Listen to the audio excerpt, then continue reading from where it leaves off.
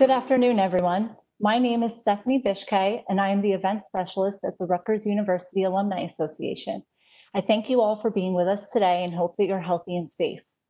Today, I'm pleased to welcome you to Creating and Maintaining a Year-Round Potted Succulent Garden with Rutgers Gardens. If you have any questions for our presenters, please submit them in the chat box at the bottom of your screen. We will do our best to accommodate as many questions as possible. It's now my pleasure to turn it over to Monica and Stacy. Hello,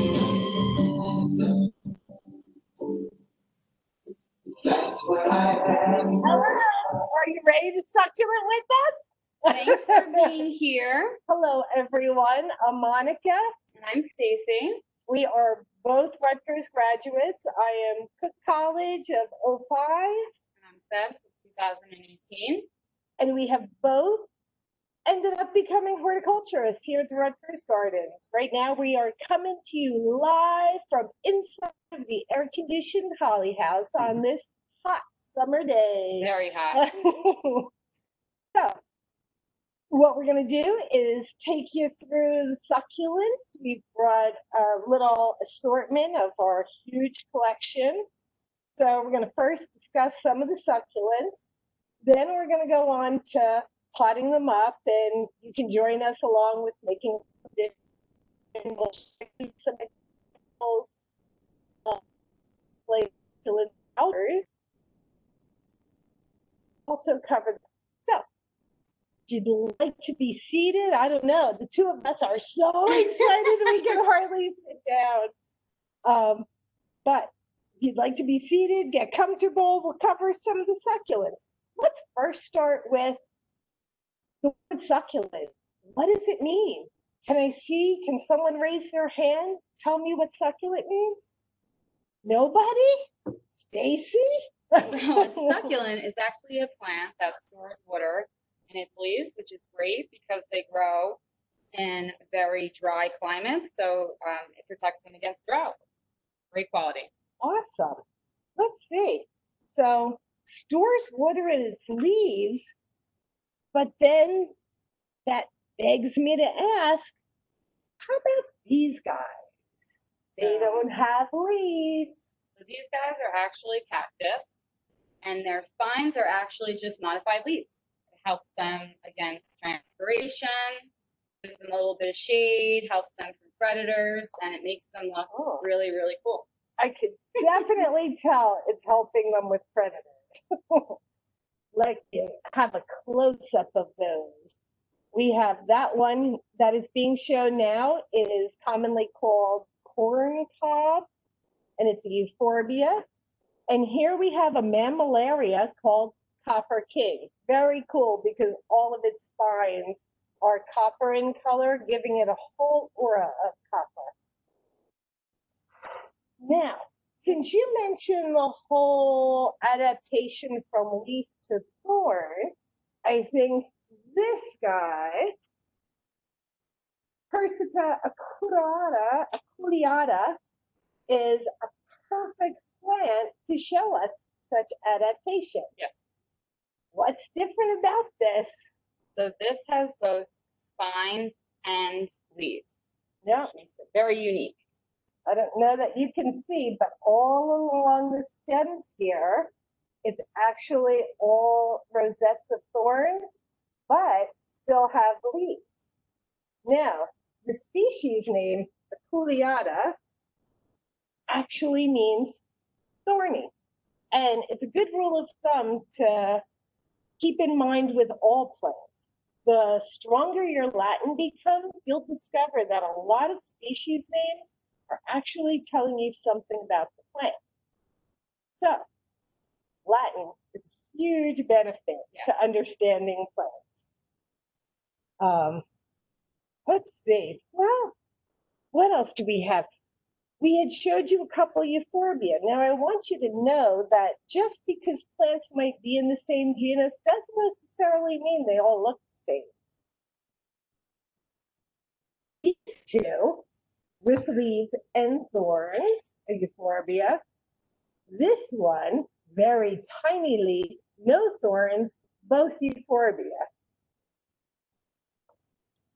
We haven't a punt yet. This guy's just really cool. And despite the fact that it is covered in spines, the spines are very soft. The interesting thing about the euphorbia is that if you are allergic to latex, you will be allergic to a milky sap that it secretes once you break a piece off. So if you ever get a euphorbia and you do have a latex allergy, I would say to look out for that. So I will break off a little piece, and you can kind of see right there a little milky substance that it gives off. Make sure you don't rub that on your skin. I learned the hard way. It will give you a nasty burn. That's just a fun fact about euphorbia. Fun fact. All right. Let's see. We have Ripsalis. This is a really interesting succulent because while it stores moisture in its leaves, these are all Ripsalis. This one's commonly called mistletoe because it'll get flowers at the tips of these and hang down, much like mistletoe. But it is a tropical or subtropical lowland like forest plant, meaning it can take a lot more moisture and a lot less sun than most succulents. So just something interesting. This one is commonly called coral cactus because it looks a lot like the coral you would find under the sea. Echeverrias, or echeveria, heard it pronounced both ways. This is a whole genus of plants that I think most people think of when they think of succulents. But as you can see, there's a lot more than just the echeveria. What people love about them, though, is that they look like flowers. They have rosettes. They come in different colors. We have this one called topsy-turvy. It's unique because while most leaves curve upward, as you can see, so curving up as in catching rain, topsy-turvy's leaves are actually curved on the downward. And the woolly rose is great because it has a little bit of wool to it. Oh, absolutely. Beautiful. Texture, color, heights. These are all things you look at in a variety of succulents. Makes them fascinating because it's seemingly never endless, the amount of color and forms they take on. Then we have an entire row here of kalanchoes, which you can see also have a very diverse form, even though the ones we happen to bring are mostly green, except for chocolate soldier here, or the tips. They are all furry. Now, kalanchoe tomentosa, if you go back to what I was saying earlier about species names, tomentose, what does it mean? Furry. That's right. And they do have a felt-like texture to them. Yeah. This is called the panda plant, which is very similar. And right. Felt plant. Yep. Now, the ones that I bet Stacy could answer, and maybe you could too, if you're paying close attention to this lesson, tomentose means furry. Is this kalanchoe's species name tomentose? No. Because it is not furry. The paddle plant, exceedingly popular. I think a lot of people have become real familiar with it. It's a fantastic outdoor, gets very large, multi-rosettes. And this section here, we have crassulas, which is a very large genus. We have commonly known as the jade plant. This is actually variegated. It's very, very beautiful. A very special jade. One in line. Yes, with we'll the variegation. We do have of jades. And this one is called Princess Pine, which I absolutely love. It has kind of like a pine tree look to it. Completely different. Now remember, these are all crassulas, but yet the look, the form, the color, completely different. And now this one would be more of, could be low spiller in a container called Calico Kitten. I mean, how cute is that? The names are also big. That is a fan favorite down here. We happen to have some resident cats at the garden. And anything with the name cat or kitten, that's a big winner. But on the end, I see one of my favorites. So this is actually the propeller plant, which looks like an airplane. An airplane propeller. Falcata. It's Cratula falcata. And if you hold it this way, you can see it absolutely looks like airplane propellers. So let this plant take you on a trip because it's clear no one else is going anywhere this year. So next we have some sedums. We have many different kinds. Firestorm. This has a lot of color. This is something you would want to look for if you notice that a lot of your succulents have a green hue. This would brighten it up. Show you that there. Also great for an autumnal display of succulents. Just have to remember with this guy, I should say that most of the succulents we've decided to show on this table are not hardy. Yes. So these are not hardy succulents. These will have indoors when that frost arrives at your home. Another great one is Jelly Bean. Another great name. This is also has a lot of color. So if you're looking to add some red into your container, that would be a good option. And next is Haworthia, which is a really, really great houseplant because it requires low light. So if you have an office space that doesn't have a lot of light or you don't have a window, there's many different types of Haworthia you can incorporate into your displays. And then we have some Senecio here, which would be great for a spiller in your container. This is Purple Flesh. Absolutely love this How one. fantastic is this? This has plant? really, really good color. And it is very unique. Coming from someone who, when I was very young, had a Jeep that I decided to paint plum crazy purple. I'm pretty crazy about that Senecio. And this is a prize. That I see on one of your Haworthias, it has this antenna coming out. So hopefully everybody can see. I know it might be a little challenging, but this is actually the flower stem here. Now, Haworthias grow very low to the ground. So they shoot up this flower stem in hopes that they will be pollinated. Little flies, gnats are flying up above, and this is its only chance at pollination. So it's doing everything in its power to make sure it is not forgotten. And it has these beautiful little white flowers, and all Haworthia flower stems look like that. I love that. I mean, a plant's will to live and to reproduce. I mean, a plant's whole life cycle, the primary goal is to reproduce and produce offsets. So that Haworthia has given it everything it's got Very hard, to yes. pollinate and hence increase chances. Let's see, I'm trying to think. Oh, well, we have a couple interesting aloes. You have your regular aloe vera, but then there's octopus aloe. Summertime, very appropriate to be showing the octopus aloe where the leaves come out. Still gelatinous in its leaf and can be used For like that sunburn you aloe might get. vera. That's right.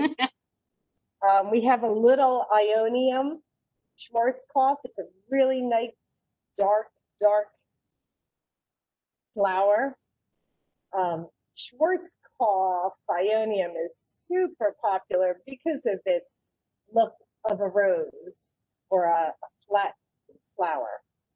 They commonly call it desert rose. We have a Portulacaria, which they call elephant bush, and honestly, I'm not quite sure where the elephant bush common name came from, but if any of you know, and it is stunning. It's got the red stem. So while its leaf is green and has a slight variegation, that red stem is really very showy.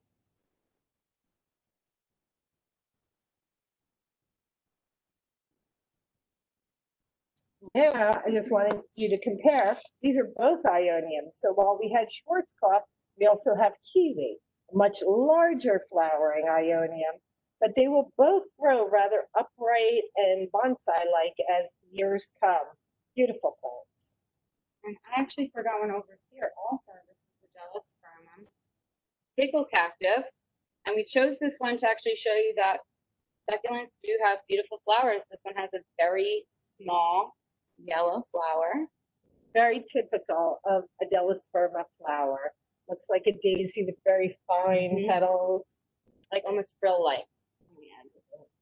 But all of your succulents, if you're new to succulents, we're going to give you a lovely surprise. The majority of them flower in the winter time, and in the greenhouses, they are stunning. Colors of red and coral, orange, yellow, white, and typically throw up those long flower stalks. So they're pretty showy flower, but it only happens once a year. So if you're looking for the type of succulent, oh, I found it. Let me step off screen one moment. If you're looking for a type of succulent that might flower all season long, then look no further than or vegetative variety. We also have seed varieties, and the seeds do tend to come back. You know, I believe the flowers have closed because I brought it into this lovely air-conditioned room, where it's a little bit darker, but as soon as I bring it back into the greenhouse or outdoors, they will open back up. So that is a great way to go if you were looking for an outdoor display that flowers all season. Otherwise, it is usually once a year.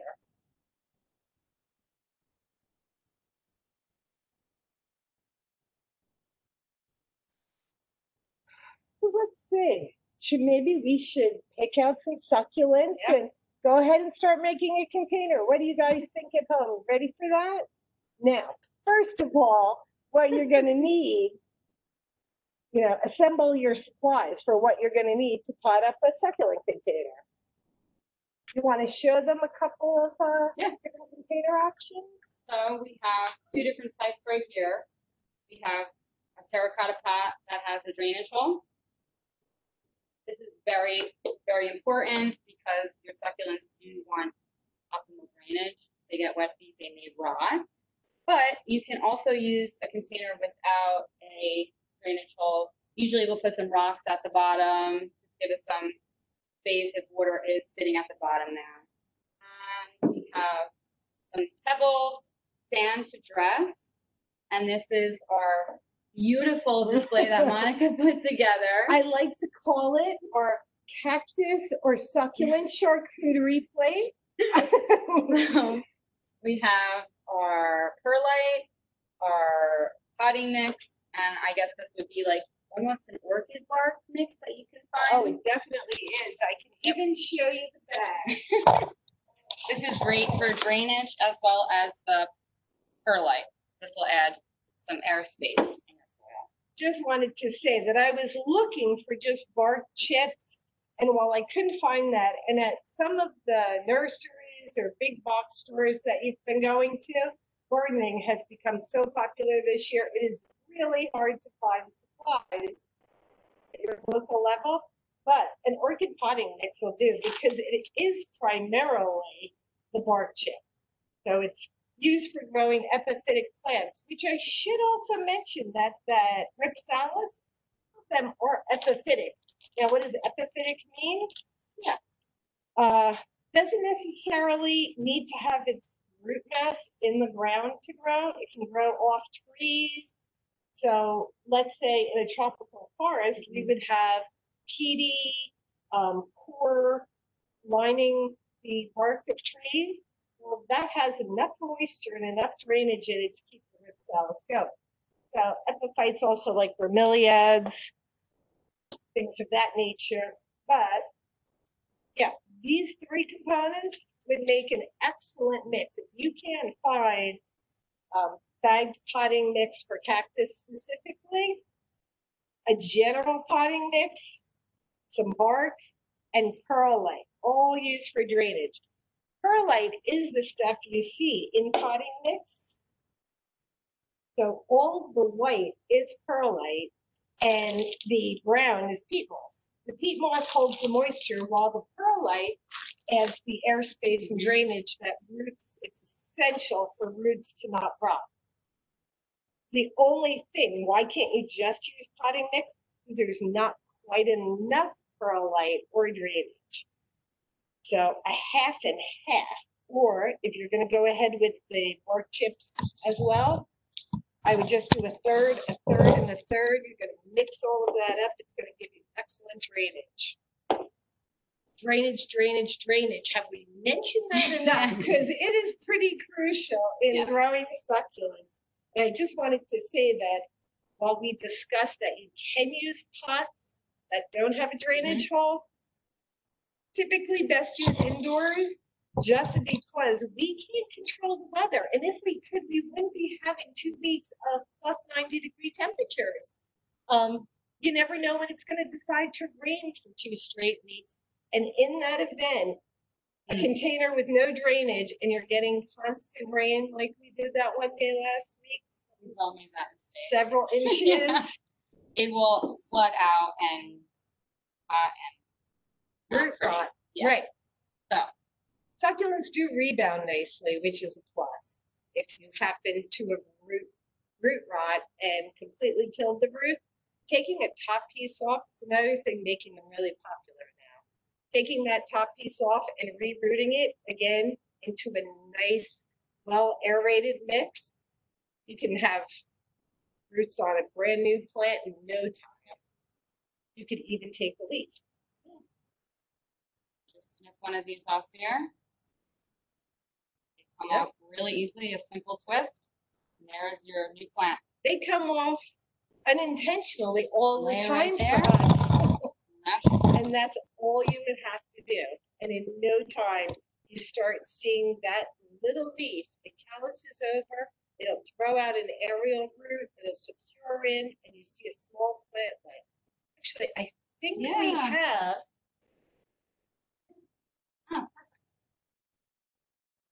Don't know that you'd be able to see that really well. Flying off everywhere. But the leaves have just come off in this. I'm actually going to go so far as to dig my finger in there. And they are very cute. And show you. That started with a leaf. And now has a root and is throwing up a plantlet. That's this one dangling off next to it. So it is really that easy to start them. Maybe we'd like to select some things now. I'm sure you've gathered all your supplies. And we'll go ahead and pot some up.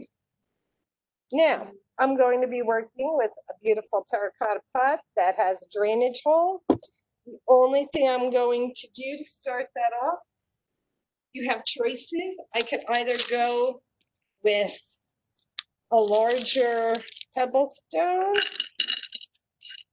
and just throw in a little bit right over that drainage hole. Now, do you know why this is not necessarily just succulents, but it's also plants in general. When you're potting plants, often the drainage hole at the bottom of your pot, you can have something that size, it's very large. The reason they have you putting in gravel or, any sort of coarse material is to block the hole just enough so that you still have drainage. You don't want it completely, so it should be an aggregate of some sort, so that it's not just laying on top of the hole, blocking it completely. But it's enough to block it so that early on, before the rooting happens, that all of your soil doesn't fall out of that hole. Now, I've gone ahead with that. Let's see. Oh, you're a little beauty. Love this. Purple pearl, echeveria. I'm going to take him. You know why I wouldn't take good salves? Can you guess why I wouldn't take good salves? Needs a different water, light requirement. Exactly. So you do. You want to select items that are going to have the same requirements of light and water. Yes. Choices. I know. Right. Like the green, I like his flower stalks coming out. We've got a rosette, maybe something low. Might just go with the elephant bush. That could be a nice ensemble. So we will take this. We actually didn't earlier. A little more. I am just going to take the finest amount of my already mixed. If I could wink, I'd give you a wink. Of my already mixed peat bark and potting mix, just to line the bottom, barely. Now, one thing you'll notice, my pots are larger, taller than my pot. It's not necessarily a problem with succulents because they have very shallow root systems. You can simply tease the roots.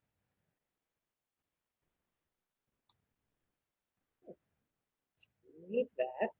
Tease the roots until you get it so that it's laying at no greater height, the soil level is at no greater height than your pot.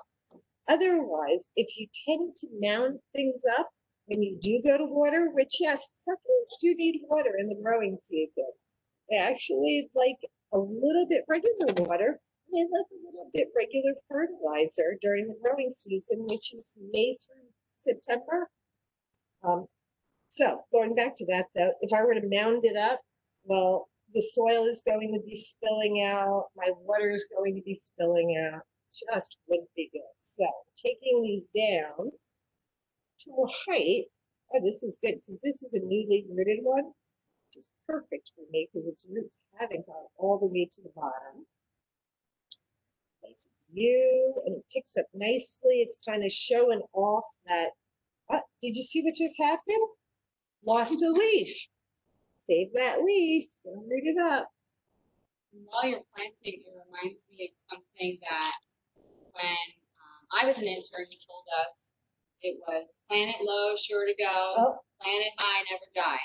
Planting it low can lead to rot, and that's something that we commonly see throughout the gardens. People, sometimes mistakenly plant too low, think the stem can handle it, but they can be a little tricky. If you plant your plants and suffocate the very important crown of any plant, this is succulents, this is a tree, if that is not level or just slightly higher than the natural soil you're potting it into, you're going to run into issues. So yes, I'm glad you reminded me. If you plant it low, yep, sure to go. Plant it high, never die. Now, saying that also, you don't want to see 5 inches of root mass above the soil. That takes it to a whole new level. Now, I would love a little piece, just a little piece of something low. Maybe a little guy. How are you guys doing at home? Are you potting? Are you fumbling? Are things going awry? I like this.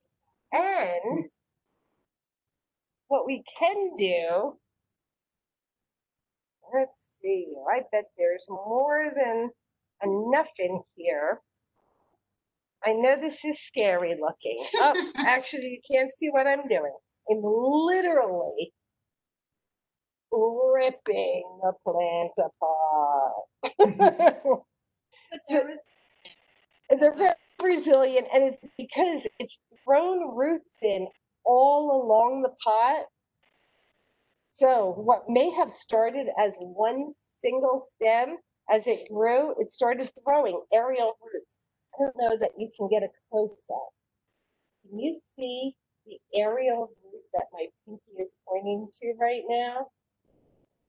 That, when it's laying, is its way also of spreading, of growing. It's throwing its own roots off. Now, I just wanted this little guy to get shoved right in there. So I've got a little something tall. I've got some nice fillers. and I've got some things that are going to spread over the edge.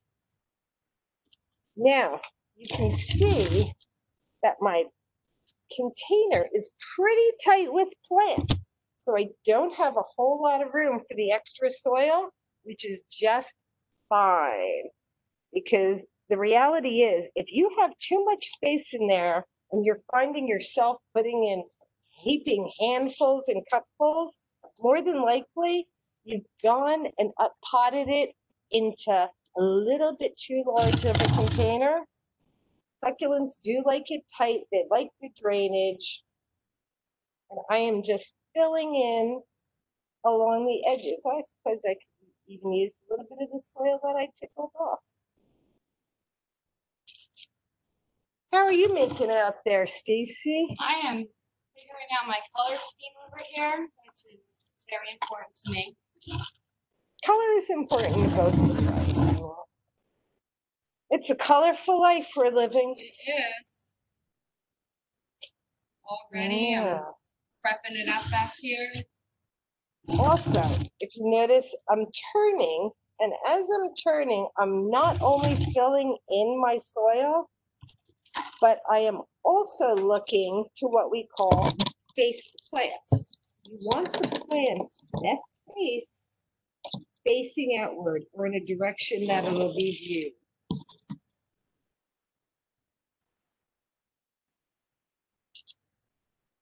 Nice. This right here, I could turn it, but instead I think I'm going to put it up along the wall. Now, let's see. Oh, that's looking beautiful. I love the blues and greens and tone. So always consider your container too when you're thinking about it.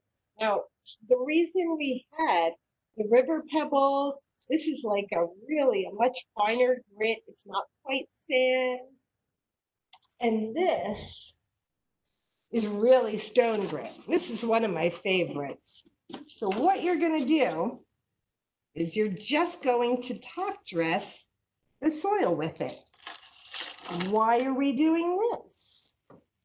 Well, aside for its very clean appearance, it helps reduce on algae that can build on your topsoil, fungus gnats. Which, especially if it's an indoor plant, you know that is a common pest that you might come in contact with. And it also gives a little bit of illusion of deserty. Kind of appropriate, you know. You've got succulents, even though some of them are from the tropics and not necessarily sand laden. You can even purchase a little miniature something and put it in there. Oh yeah, you got to have fun with it. Yeah. You got to really have a whole story where you are. You know, I have to admit, someone knew I was going to be participating in this today. So they decided to send me a text and tell me that a Martha Stewart happened to have a special on succulents today. So it's obviously a pretty hot topic. Yes, succulents are in. And there are many ways and you can display it them. is a good thing. So certainly got that. Succulents are great.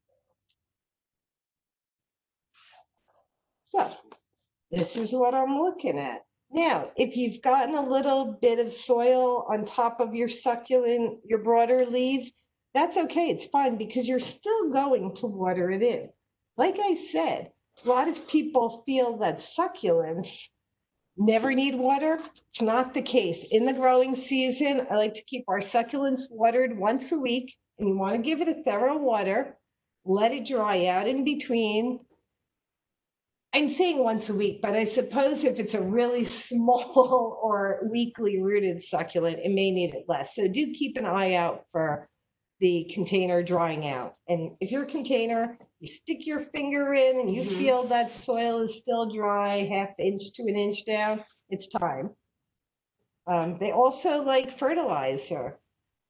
You can use a general purpose feed on them once a month, diluted, and you're going to get the most out of your succulent. One thing that drives me a little crazy is that people feel succulents can live in complete neglect.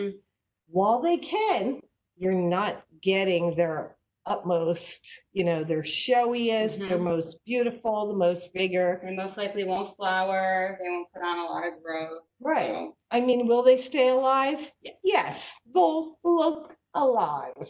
But don't you want more than that? You want to give it everything you've got. Oh, that's pretty. Stacy's using a little bit of the finer. So I'm dressing this. So I chose the colors that I did because I just wanted to mention that a lot of succulents can be monochromatic in color. So mostly greens you'll see when you're shopping.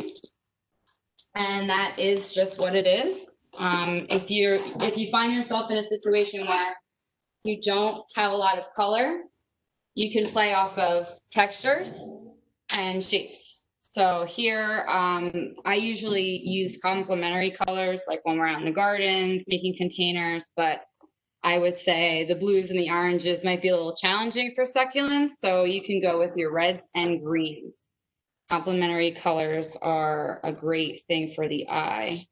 So I'm just dressing this, and I didn't show you before, but you can put the stones in the bottom of this container. It will help with drainage. But what I really like to do with these is, sometimes I use a little bit bigger, is place them on the top in little clusters like this. Gives it like a little deserty look. And you can play around with that. You can get, I use larger stones and kind of place them around. And I'm going to go to this side. Oh, I have a leaflet that fell off. That'll be later. That'll be next year's. Yep. Now, while she's talking about this and she was talking about desert, just know that when you get a succulent, one of the first things I'd recommend, go ahead and research it. Look at where it is native to, because that's going to tell you a whole lot about its best growing conditions. Some may be native to desert-like conditions where it takes dry, it takes full sun, while others are more tropical or low-lying plants. Ripsalis, I actually saw growing right on the water's edge in like a mangrove. Some of these rocks. In the mangrove pond, so down in Florida. Yep. And it's a wonderful thing when you see the plant in its native environment. It tells you so much about what its needs are.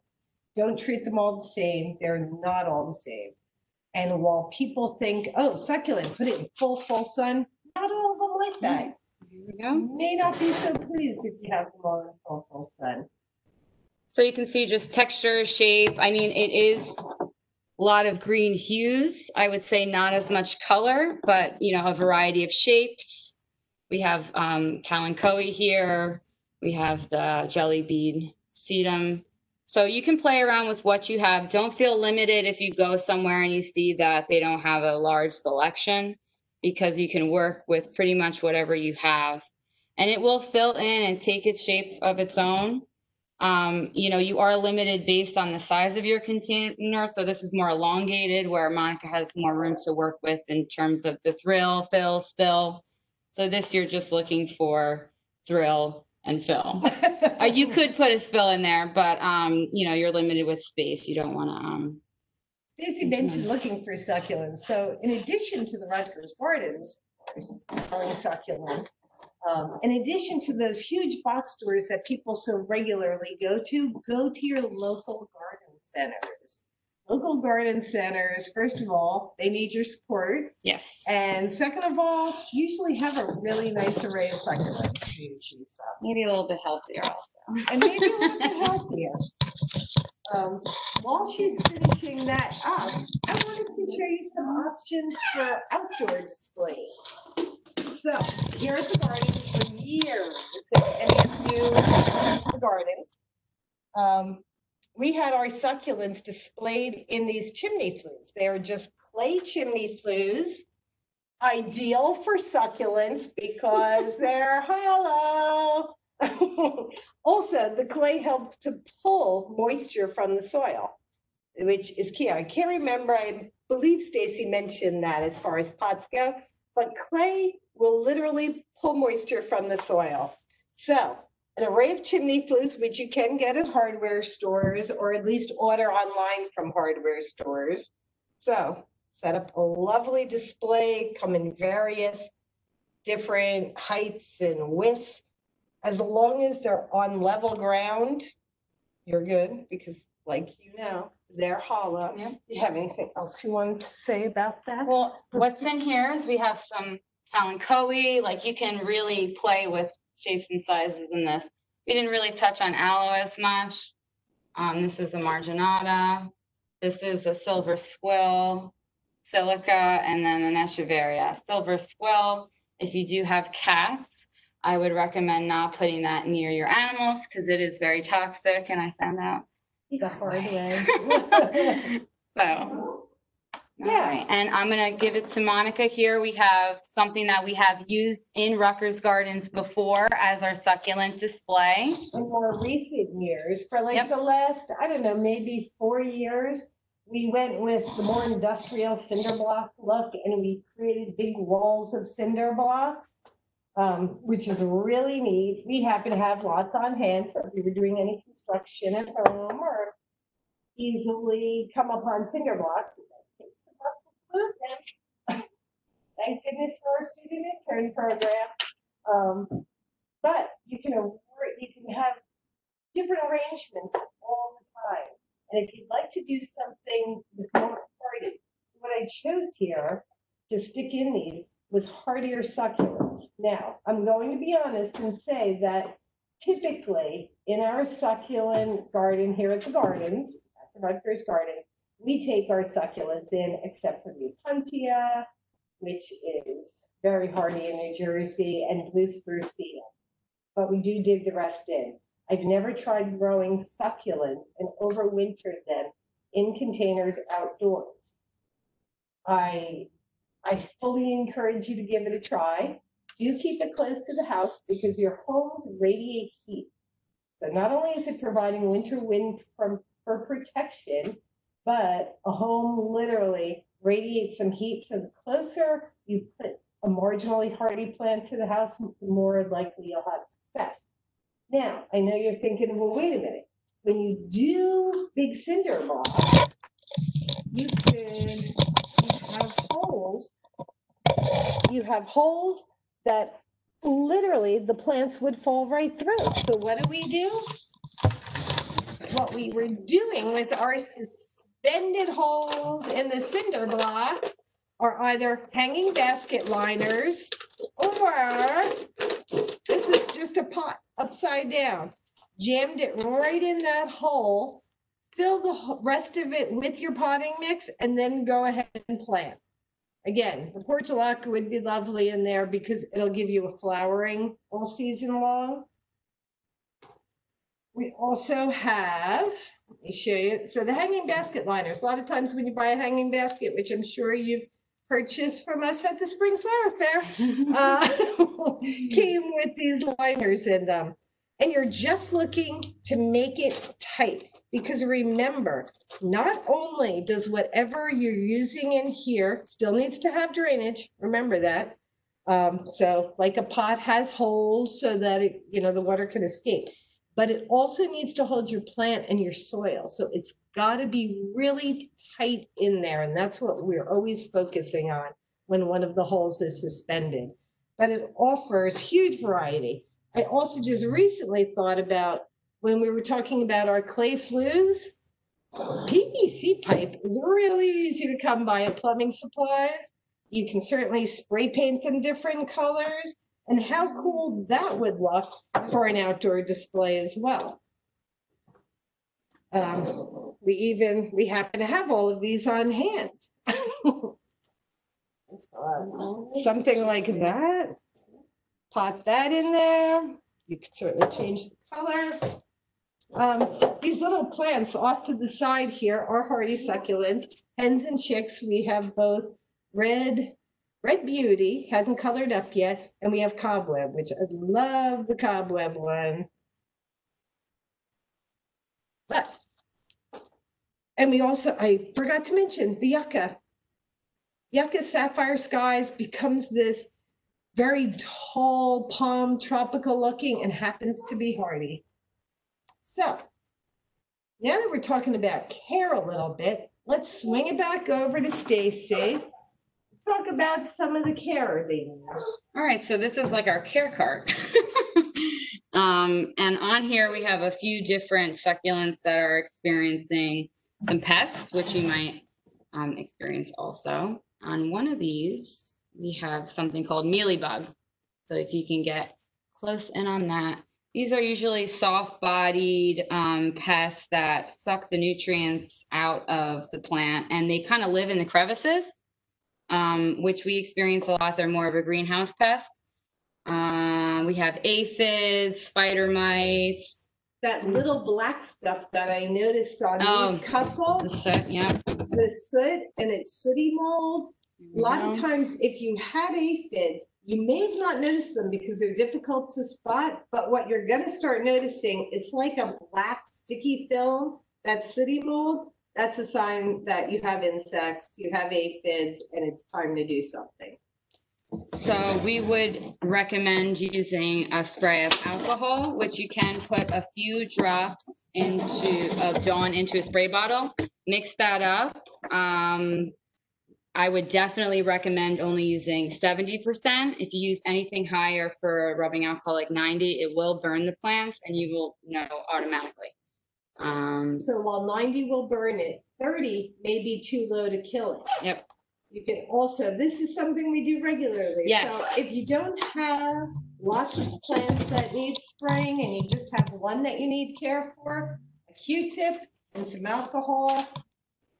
So if you don't want to spray, if it's not totally infested, you just see a few little bugs, you can just shove your Q-tip in the rubbing alcohol, find exactly where the pest is, just gently rub it off, try not to break any of the leaflets off, and just repeat that until you see that the plant clears up. I mean, pests happen, it's not the end of the world, we all experience it.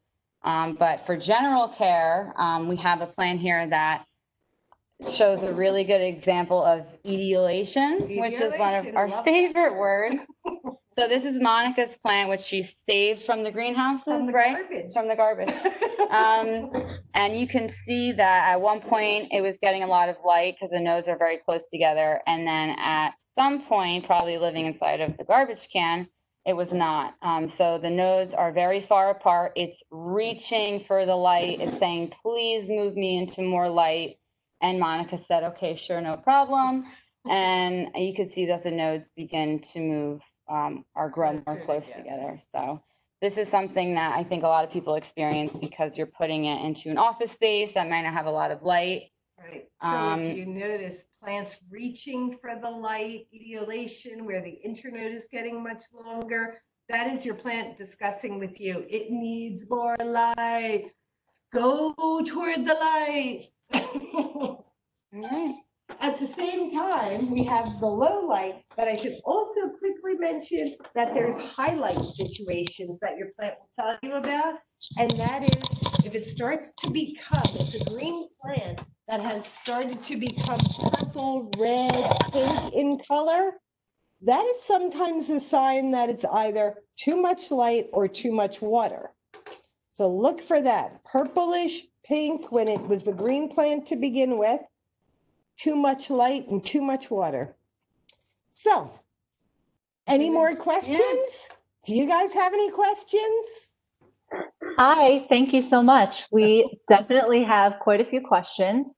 I would say the top question is regarding how large succulent plants can get. Is it better to trim them back or should they be repotted in a larger container? And if they should be repotted, how will you know when it's time? All right. Great questions. Yep. Yep. How big can they get? Well, again, going back to a tip I gave you a while ago, whenever you get a succulent, look it up. Look it up. Look at the growing situation. Look at the height. Look at where it's native to. So it tells you so much as far as growing, as far as whether to cut it back or to let it get potted up. It's really up to you. And it's actually why I had brought in that other plant that I was showing you, the teapot. That this plant has been a little teapot, very sweet. It was from a shower years ago. See how it's getting so leggy? So even though it's not very large, it's very leggy. I have already cut it back once, and literally just taking all of them, giving it a cut back, putting it on top, gives it a whole new life. So it's what you're interested in. And it will flush back. I mean, don't be afraid to cut it back. I think that's a fear that people have. As for potting up, I would say no more than 1 inch when you're repotting. So if you put it in too big of a pot, it will most likely rot. That's another issue we see. So go small, gradually up pot. Right. And don't just shove it into a huge, massive pot. And our motto with succulents, go small or go home. Yep. All right, that's great. Another popular question we've had is, what do you guys think is the best potting mix to use for your indoor succulent garden? Okay. Honestly, I really feel like making your own mix, like we were showing you the charcuterie of the charcuterie plate. This way you can control exactly what you're putting in. Right. It also depends on the plant. Like the Ripsalis may need more water, requirements. So to go lighter on the perlite or the bark, whereas another succulent needs to be drier. So perlite, bark, and a general potting mix in equal proportions. And this is all sold, and you can make it yourself. It's very easy. I would also recommend. I mean, if you're becoming a collector, or have aspirations to become a collector, you're definitely going to want to start making your own potting mix. Okay, that's helpful. This is a question we have from Sylvia and actually a few others. Is it okay to leave your succulents outside during heavy rains, or is it better to bring them inside? And also in the winter months, do you recommend using grow lights? No, if you have the opportunity to use grow lights, then by all means, because a lot of times winter light will give you some mediation. I don't imagine that most homes have the amount of light that our greenhouses can supply. So a grow light, by all means, if you can do it, yes. Does it absolutely need it? No, but you're going to have to play around with the light situations in your home, closest to a window, south facing, southeast facing. Definitely not a northwest corner. It's not going to do it. And as far as the rain, the drainage is your biggest question. Does the pot have a drainage hole? Or how large is the pot? But rainwater has a certain amount of nutrients that plants really do like, as opposed to hard tap water. So the rainwater itself is good. And as long as you have the drainage, leave it out. Why make your life harder? It doesn't need to be.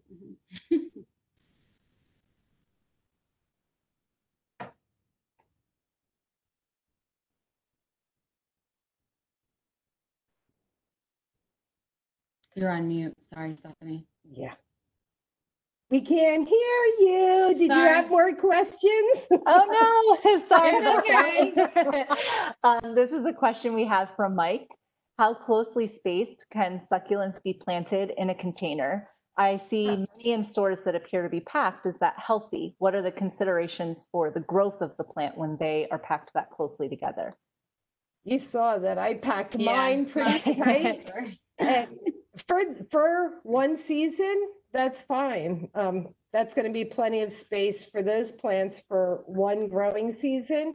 And eventually you'll need to up pot, and you could just take the entire collection and put it into 1 to 2 inch larger. And you can redesign it the next year. If they, each year you can do a different design. There's no limit to what you can do with the succulents. Only limit is your imagination. And I think we have one more question here, time for one more, and that's, do you have any advice for when you're bringing succulents home from the store on how you can prevent pests from coming in with them? Oh, you Check. Yeah. You really Just check the want to be plant. Yeah. thorough in checking the plant. Also, a lot of times insects can be soil borne, so that gets tricky. A lot of times when you're bringing plants up from more tropical areas from the East Coast, that there is mealy scale Mhm. living in the soil. So a lot of people have recommended trying to remove a lot of that soil and repotting it into a nice, fresh, sterile mix. You could do that. You could leave it outdoors so long as it's not the middle of winter. Mhm. You can leave it outdoors a couple of days and just monitor to see if anything's happening, because if there's eggs in the soil or pests living in the soil, they'll show themselves. And I always recommend keeping that plant away from your already established plants inside. If it does have something on it, it's, then that way you Right. can quarantine it and it'll. Then your plant's going into quarantine. Yeah, That's exactly. like We know a- about that, don't we? That's great advice. Well, on behalf of the Rutgers University Alumni Association, I want to thank you, Monica and Stacy, for hosting this great webinar. I know I definitely appreciate the feedback as I'm trying to get my little succulent garden growing here in quarantine. Everyone on this webinar will be receiving a follow-up email from the RUAA, which will provide you with further information about the Rutgers Gardens. Thank you again for attending this webinar tonight, and I hope you'll join us for future alumni events. Have a great night, everyone. Wait, there's one more. And Oh, here So one comes more thing, now that you've all sat Succulent through it, superheroes. you are now a succulent super. Thank you guys. Thank you. Have a great night. Thank Thank you.